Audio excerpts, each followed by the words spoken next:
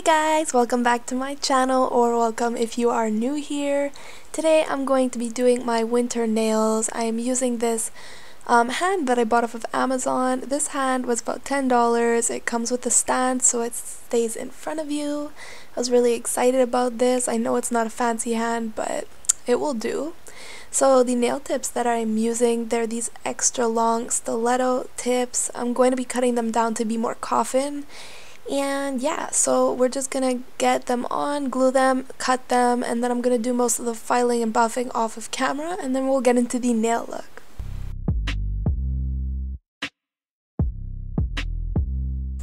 Also guys, everything that I use in this video, I will be linking it down in the description, so if you need anything, if you like the hand, the nails, anything, they're all gonna be linked down there.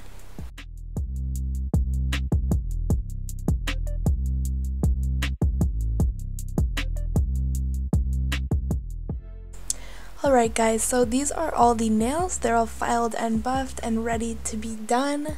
So first I'm starting with a marbled look. So I'm going in with my Model 1's blue acrylic, and I'm going in with the clear transparent from C&D.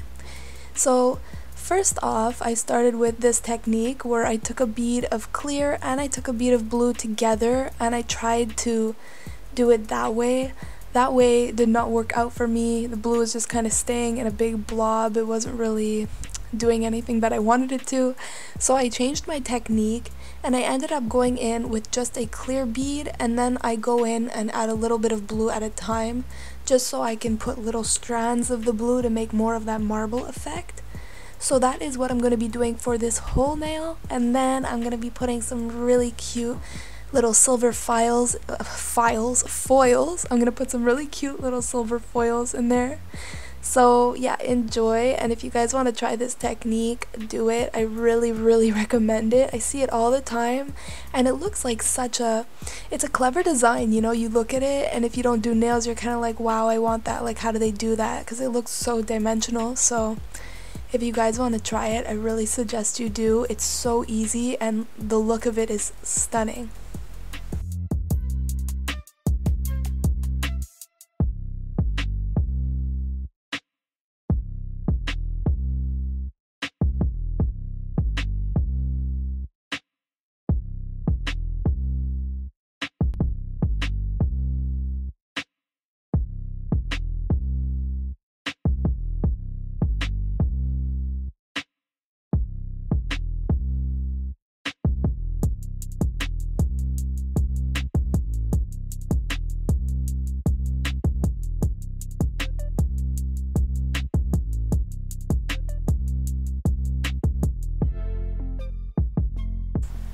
Okay guys, so that's the nail now that it's done. It's a little bit bumpy, but you don't have to worry about that. It's part of the process.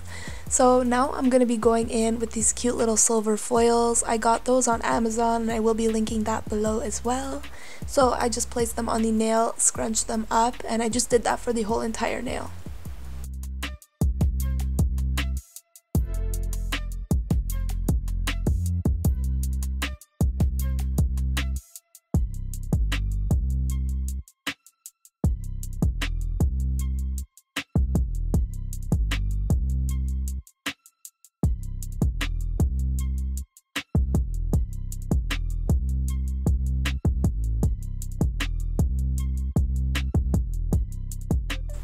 Alright guys, now moving on to my ring finger.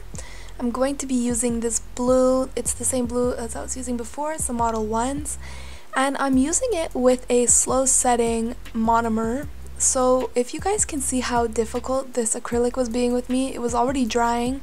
It was sucking up the monomer like nothing. Look how dry it was getting. It was actually crazy. I have no idea why it was doing this. I used a wet bead. I don't know why it was drying up like that, so I ended up having to put some more monomer on my brush just to get it to blend down a little bit, and then I started to have to work with really wet beads. So it still turned out okay, the nail, but it was a struggle. It really was a struggle. I was really confused as to why the acrylic and the monomer was reacting like this, But anyways, I'm just tucking the product into the cuticle, and then I'm going to be leaving the bottom of the nail blank, and I'm going to be putting some cute little white sparkles and a few little charms. I'm going to be putting some snowflakes and some little pearls, and I'm going to encapsulate that later. So that is what this nail is going to be.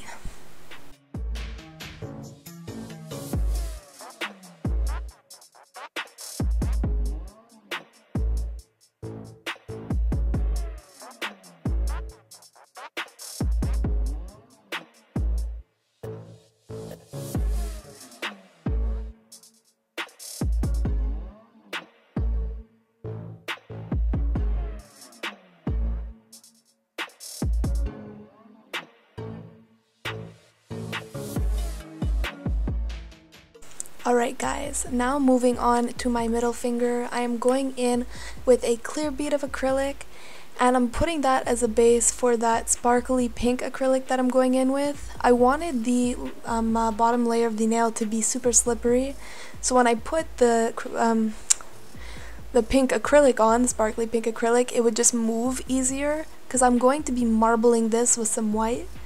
So this nail actually wasn't planned out. I really wanted to use this pink acrylic, but I didn't know how to incorporate it.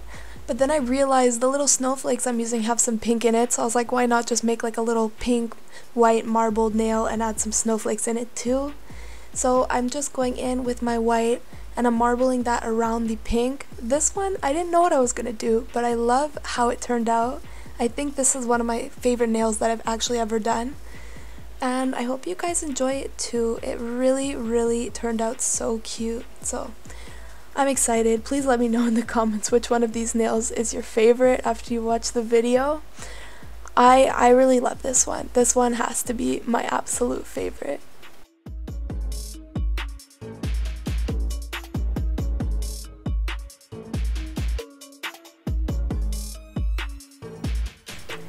So I actually put a little crystal in that nail, if you can see it, like right on there.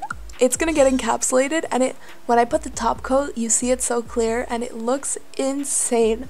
I really suggest if you haven't encapsulated a crystal, please do it. It looks dope. Like actually it looks so dope. Anyways, moving on to my pointer finger, I'm going in with just blue, because this one I'm gonna make like a little cable sweater design on it after with some gel polish. So yeah, so this one's just gonna be fully blue. Then I'm gonna do an ombre on my thumb, and then we're gonna get into the nail art, which I'm excited about because I've never done nail art. Maybe you guys are gonna think it's horrible. I'm okay with that. I have no experience, but you know, I tried my best. So bear with me. I hope you guys like it. I love the nail art that I did. Not to sound like ridiculous, maybe it looked horrible to everyone else, but it's the first time I pulled off some nail art, so I'm just gonna pat myself on the back.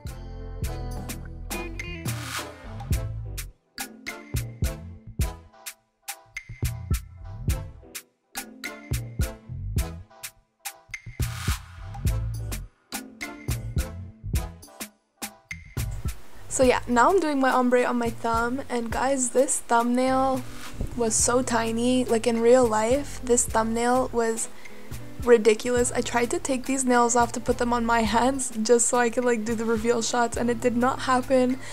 The thumbnail is like the size of my index finger, which is crazy. I mean, it looks bigger maybe on film, but it was not. Also, I'm just filling in here the sidewalls and just trying to like bump it out, because if you can see how it just kept concaving, it was something about the way the sidewalls are. They're not actually like real sidewalls. Like the top of the cuticle is pushed in, but the sidewalls were very faint, so it was a little bit difficult to get good definition around those sides. But I tried my best that I could, but everything else turned out decent. I mean, it's on a fake hand. Obviously, if you do acrylic on a real finger, it's not going to turn out like that. If you have experience and you're decent, you're going to do fine.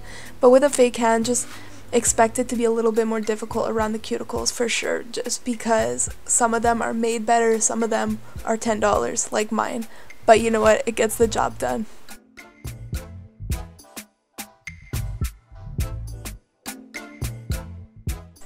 So now I'm just going in with my clear capping, then I'm going to file off camera, and then we're going to get into the nail art.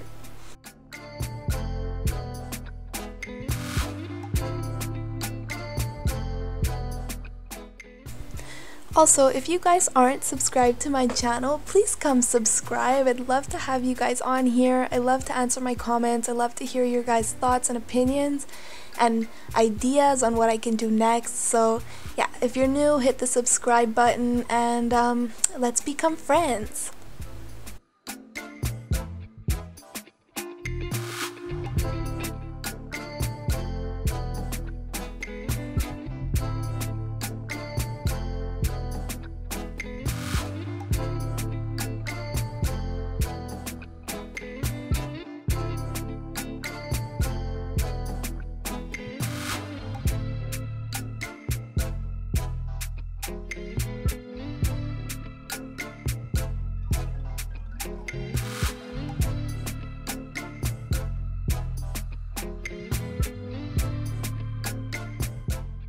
Alright guys, so now that they're all clear capped, filed, shaped, buffed, I'm going in with my C&D Cream Puff white gel polish, and I'm going in with this line brush.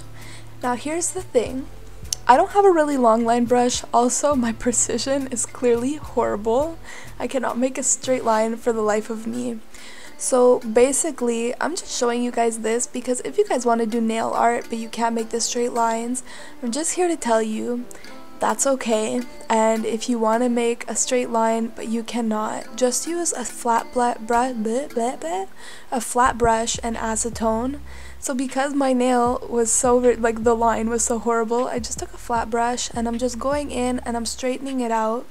I have normally a pretty precise hand. I've done makeup like all my life and I'm really good at eyeliner and all those things, so my hand is quite steady. So I'm just going really lightly and trying to maneuver the line. It's not perfect in the end, but you know what? It was good enough. I tried my hardest. Art is art, you know, there's no right way to do it. You do it the way you feel comfortable. So I made one line, I put my little dots on the side, then I'm just making a little zigzag line. I don't know if this is a cable sweater design, but it turned out really cute in the end. I'm happy with it. I did not make another line on the other side because I knew I would butcher it, so I just went ahead and put my little dots on the side and I left it like that. So guys, if you guys can't do nail art, neither can I, but you know, anything's possible and it will look cute no matter what you do. So just have fun with it. So now I'm just putting a little paper towel down, I'm taking my white acrylic and I'm pouring that over the gel polish before I put it in the lamp. And that is just going to give me a nice matte finish without putting that top coat on, which would go over the design and basically like dull it out. It would make it thicker, which wouldn't keep the actual design that it was. So then you're just gonna pop that in for 60 seconds, you're gonna brush it off, and there you go, your cute little cable sweater nail design. Maybe it's not perfect, but I thought it was cute. So now I'm going in with my top coat. I'm gonna go ahead and top coat all of the nails. I really loved this set, guys. I really hope you guys liked it too. I don't really do blue nails. I'm really more of the kind of person that just likes pink, which I know I need to step out of my comfort zone. But yeah, look how cute that is. All the encapsulation, the little pearls. And here is the nail where you're going to be able to see that crystal. I don't know if you see it right over there, but like look how insane that looks encapsulated. I think it looks so stunning. So yeah, I also put a little bit more top coat at the top of the thumb because it was a little bit concaved and I wanted to give it a little bit more dimension. But yeah, so these are the nails, guys. I hope you enjoyed this video. Please like, comment, subscribe, and I'll see you next time. Bye!